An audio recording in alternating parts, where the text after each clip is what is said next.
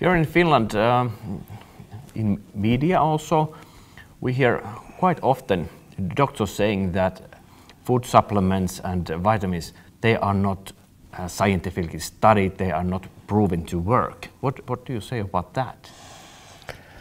That's just a ridiculous statement reflective of somebody who's either in denial, deliberately trying to manipulate the truth, or just completely uninformed and expressing an unfounded opinion, because it's completely false.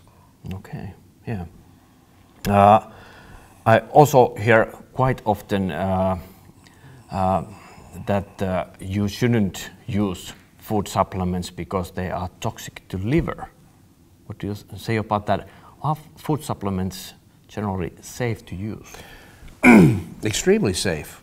Maybe if there was something more specific about that, I can't really think of a supplement off the top of my head that you could consider to be toxic to the liver.